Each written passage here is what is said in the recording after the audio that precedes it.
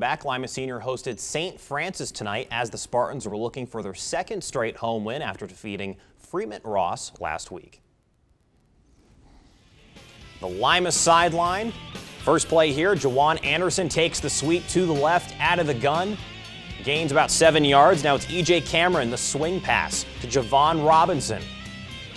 He moves the chains for a first down. That drive would fizzle out. Jaden Harris powers his way through the defense on first down.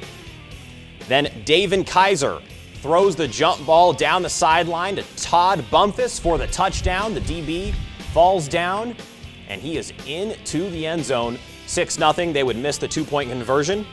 Later on, Kaiser looking to make a play outside of the pocket, but St. Francis, they'd lose the ball.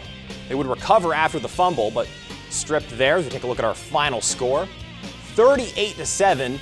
St. Francis with a flurry of points in the second half. It was 6-0 after the first quarter. A big second effort from them.